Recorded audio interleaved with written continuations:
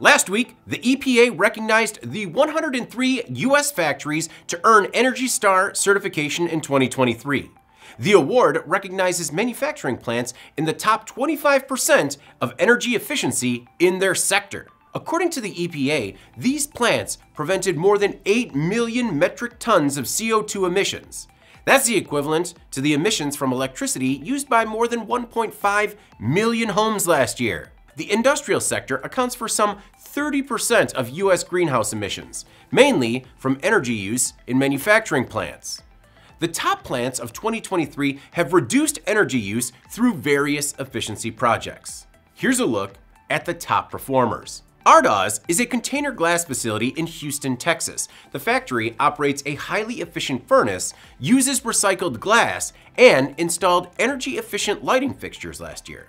Ash Groves in Seattle, Washington is a cement plant that saved energy by increasing the amount of limestone in its Portland limestone cement, which reduced energy needed for clinker production and improved equipment automation.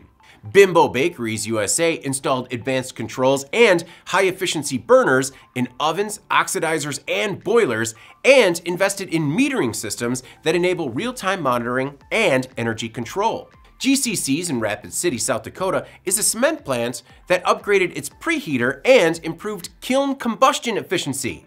This plant and GCC's factory in Pueblo, Colorado also integrated alternative fuels. J.R. Simplot Company's Helm, California plant makes nitrogenous fertilizer. The company commissioned an on-site 1 megawatt solar voltaic project. Koch Fertilizer's plant in Beatrice, Nebraska reduced steam use and the number of continuously running pumps, while a plant in Enid, Oklahoma improved steam use and added advanced process controls. Marathon Petroleum's refinery in Anacortes, Washington reduced steam trap failures by more than 20% by giving operators handheld trap testing devices to instantly identify leaks. A refinery in St. Paul Park, Minnesota also completed a 3-year effort to reinforce insulation across the site, which will cut emissions by 16,000 metric tons per year.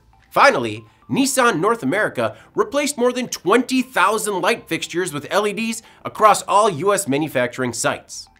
Manufacturing plants use the EPA's Energy Star energy performance indicators to assess energy performance. Petroleum refineries use the Solomon Associates Energy Intensity Index scoring system. Plants that score at least 75 out of 100, which says they're more energy efficient than 75% of similar facilities, can earn Energy Star certification. More than 270 plants have achieved this certification since 2006. In a statement, EPA Administrator Michael Regan said these plants demonstrate that cutting carbon doesn't just make environmental sense, but, quote, it makes economic sense. A full state-by-state breakdown of all energy certified manufacturing plants in 2023 is listed below, including a few first-timers. I'm David Manti. This is Manufacturing Now.